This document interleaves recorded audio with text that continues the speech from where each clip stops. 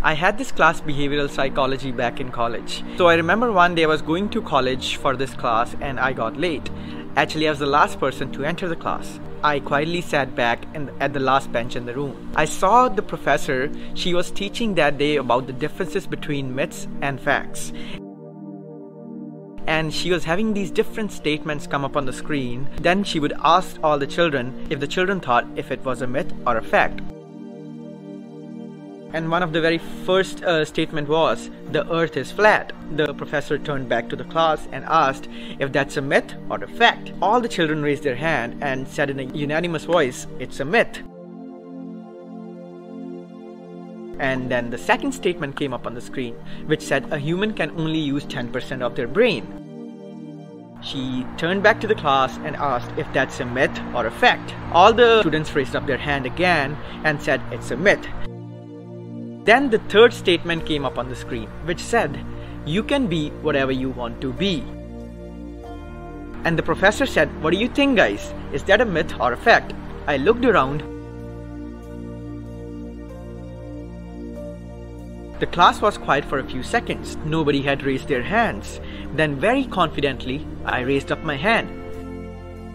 And the teacher laughed back at me. Do you really think that's a fact? And I still cannot forget her words. Till this day, she said, that's a myth. You cannot be whatever you want to be. And the professor then asked me, do you really think you can become whatever you want to be? And I said, yes, ma'am. The whole class turned back and looked at me. The professor then asked me, can you tell me one thing? Can you become a basketball player? And I said, no, ma'am. She said, do you know why? I said, yes, because I don't want to be a basketball player. She replied, no, that's not the reason. You cannot become a basketball player because you are short. I thought to myself there could be 100 other reasons for which I can never become a basketball player, but for me, the main and the only reason is I don't want to be a basketball player myself. The conversation kind of died there between me and my professor, and she continued teaching the class by telling all the children that it's a myth if you believe that you can become whatever you want to be. Now it was kind of shocking for me because my whole life I believed I could become whatever I want to be if I put my mind to it and if I worked hard enough for it. So as the class continued, I tried searching on Google who has been the shortest player in the history of basketball game.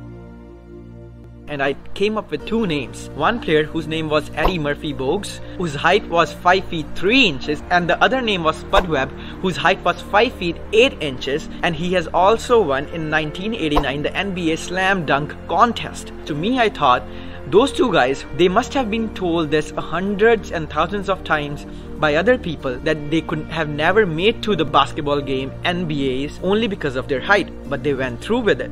Well, I did not get a chance to continue that conversation with my professor, but I wondered to myself, if I was tall enough to at least look like a basketball player, what would my professor have said then? Maybe she would have asked me, can you become a dinosaur? So today I'm gonna throw this conversation off to you guys.